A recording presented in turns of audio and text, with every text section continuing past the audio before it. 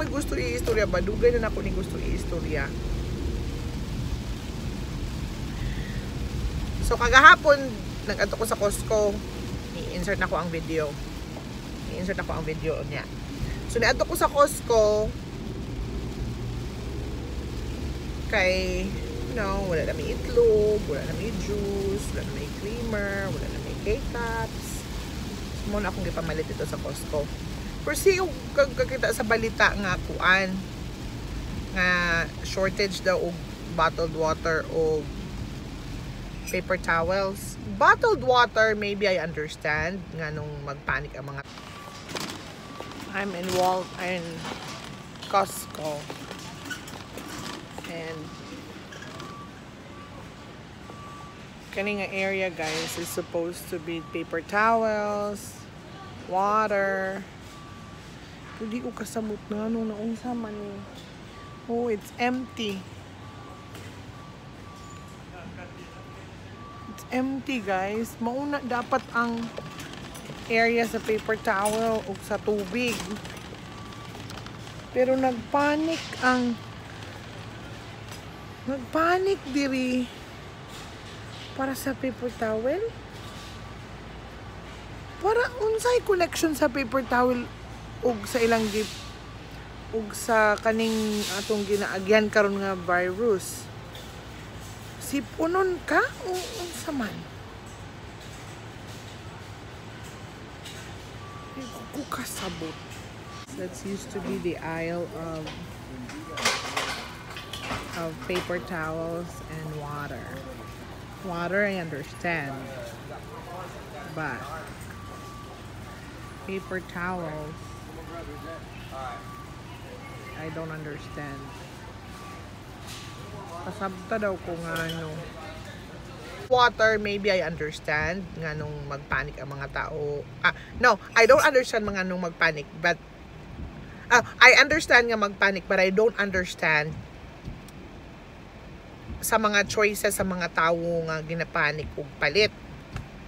Like let's say for example tubig. So kung mag-lockdown ta, dili man kakagawas or ang uban dili kagawas silang balay or dili kagawas sa balay. I don't know kami nga naa sa medical field. Unsa na mo pag lockdown nga kinahanglan man may mo report. But anyway, so nag-lockdown. Kung mag-lockdown, I understand kinahanglan ta og tubig, and especially kami Filipino, I understand nga rice ang isa sa mga ipanik ug palit. But I don't understand sa tissue paper. Tissue o paper towel. Nganong magpanik og paper towel? Dili gid bisag unsaon ako connect sa coronavirus og paper towel, dili na ko ma-connect. So akong gitan-aw ang mga signs and symptoms sa coronavirus, and mura siyag flu. Ang first stage murag flu. So tanan ta kabaluon sa flu. Fever, mga labad mong ulo, runny nose, ang uban gani, shortness of breath, and headache, ano ba? But unsay connection sa paper towel? Mo na imong gamitan ng sikma ni mong ilong, or unsa ka magpurigit ka, unsa man ang paper towel? Kinahanglan gyud mo explain sa ako kay para ma-appeal po kung palit og paper towel kay wala murag sa balay murag duha na lang to karolyo ang naa. Dili ko kasabot nganong magpalit og daghang nganong magpanik og paper towel. I understand maybe bugas and tubig, okay, sige. But paper towel, dili ko kasabot sa ngano. And second, katong bata pa ko dito pa mi sa Philippines nagpuyo. Kung nagani mga inana nga panik-panik. Nagani inana nga mga panik-panik. Mag-ingon man na si okay, namdam ko na si nanay sa una. Tanang naman ay syempre na ay mga issue sa sa amo sa una ang among balay duol sa munisipyo na ay mga issue na kinahanglan dili pagawson. Katong especially atong katong 2K gani ingon sila mag-shutdown ta ng computer ana hindi daw magkabuang daw ang ang mga computer, ang traffic lights, but basta anything that comes with computer katong 2K. So nagpanic pud to dire. Nana ko ato dire sa US. But anyway, na yung mga panahon ba nga magpanic dito sa Philippines. Mang-ana na silang nanay. Dili biya mi dato dito sa Philippines. Mang-ana na silang nanay. Ay ko alam, nagpanic lagi ang mga tao na magpalit og ana mga silang nanay sa tatay sa una. Sagdi na sila ug magpanic sila. Kay pangdato lang ng panic. Ang mga dato lang ang nagapanik. Hindi ako masabtan nga nung ang mga dato lang daw magpanik. Social daw ng mga nagapanik.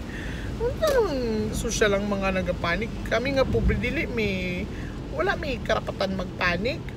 Kaya ingon si nanay, kung magpanik ka, daghan imong paliton nga mga gamit. So, kami nga mga pobre, wala man may ipanik. Wala man may ipanik. Kuha na lang, kalma mi. Kalma mi nga mga pobre kay wala kay palit og panik, magpanik kag palit og bugas nga tagpilang sa una nga panahon, early 90s. Tagpila naman to ang sako sa bugas sa una. Mga 1,000 siguro. Kaya kami nga pobre, unsa may among ipanik? Magulat lang magnay ani dito sa ila Auntie Uping, mangayo mig bugas.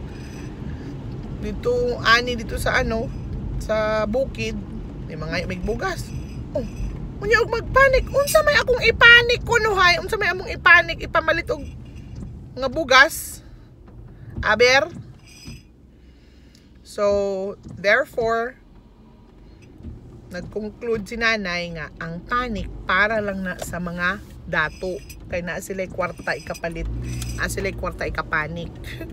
Kami nga mga pobre, kalma yun mi.